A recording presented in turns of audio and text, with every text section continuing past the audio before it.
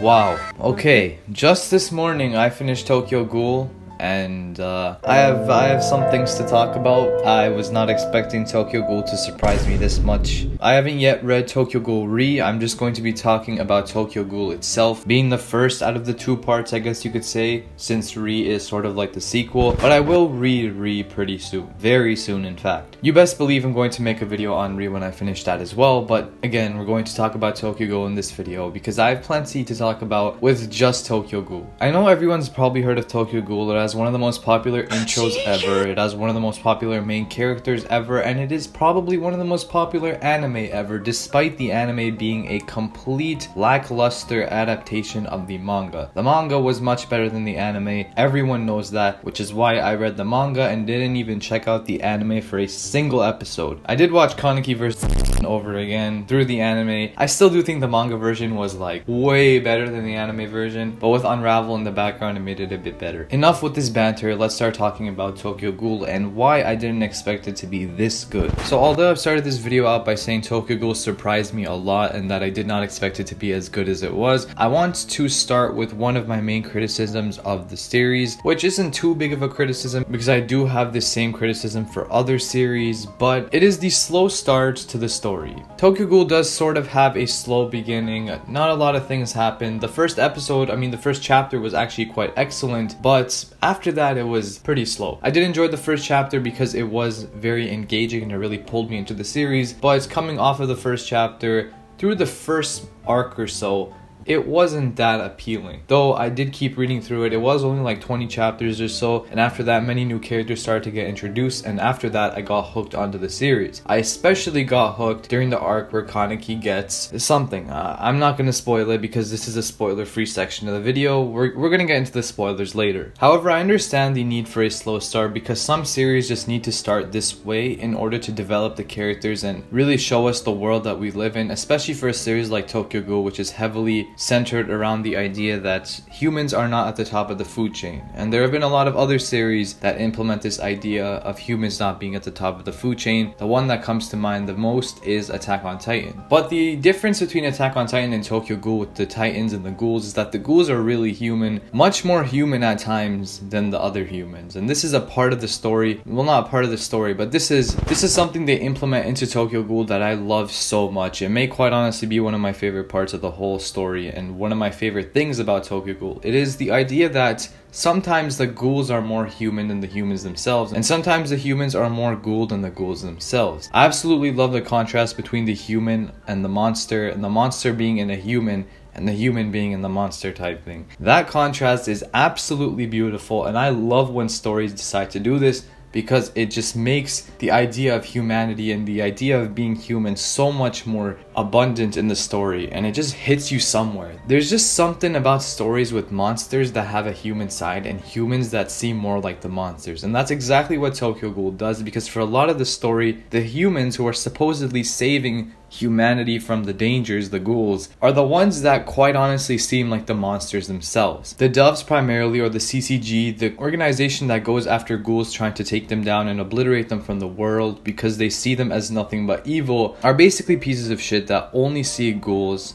as danger, and that only see ghouls as complete monsters that do not have any affection for their own kind or for humankind at all. Meanwhile, because we see the story through the perspective of the ghouls, we get to really see that ghouls are a lot like humans. They have family and they have emotions and they care for the people around them. They have friends and they truly do feel these same emotions that humans feel, such as fear, such as sadness and despair, and such as loneliness. In a world so centered around humanity and the survival of humanity, it is so crazy to me how those that we sympathize with the most, being the humans, actually seem like the monsters, and for pretty much the entire story are the antagonists, because our protagonist group revolves around Kaneki and the people around him. And that leads me into Kaneki, because Kaneki is a phenomenal main character, and he is someone that encompasses both the humanity and the monster inside. He is half human, half ghoul, Not really a spoiler, because if you read the first chapter, you'll learn that pretty quickly, assuming you're literate, which now that I think about it shouldn't be an assumption. But there's so many reasons why Kaneki is a phenomenal main character, and why I consider him to be the best written character in Tokyo Ghoul so far, because I haven't gotten to Ri yet. I love how Kaneki constantly has to battle the idea of being both human and ghoul. He's the only person in the story that has to feel this way from going human to ghoul,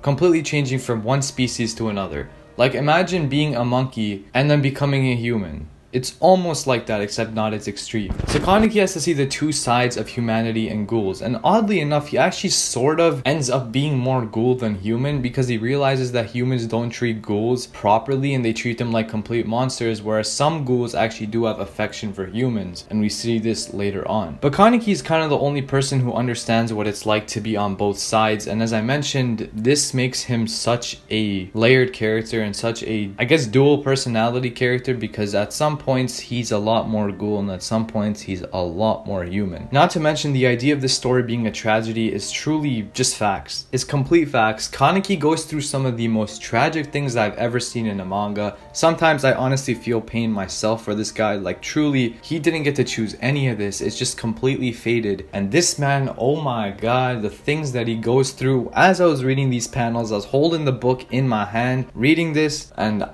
man, I'm not gonna get into spoilers, but if you know, you know. This was crazy. It's almost as if whatever direction or path Kaneki chooses to walk, which he does end up changing his goals many times in the story, no matter what he really chooses, despair lies at the end of it. After almost every arc, despair lies at the end of Kaneki's path. And we all know the iconic tragedy scene right here. Even if you haven't seen Tokyo Ghoul, you might have seen this around Twitter, maybe Reddit, maybe anywhere you might have seen this panel, but it's such an iconic panel. It just summarizes Kaneki and Tokyo Ghoul. Without getting into spoilers, I love how Tokyo Ghoul is more of a three-way battle with a lot of different antagonists. There isn't really one specific character you can say like, yup, this is the antagonist, this is the villain of the story. Maybe towards the end a certain character is, but for the majority of the story there are so many different antagonists depending on the arc. And whilst I do like a solid setup antagonist, I do sort of enjoy the variety we get in Tokyo Ghoul, but I'm sure in Tokyo Ghoul Re we're going to get more of a solid antagonist, or at least a solid group of antagonists like the Aogiri tree. Everything I've said so far about Tokyo Ghoul is true, it's fact, it's great, it's an incredible story, but Volume 14, my god, there's literally no words for me to describe Volume 14. I did not expect it to be like that.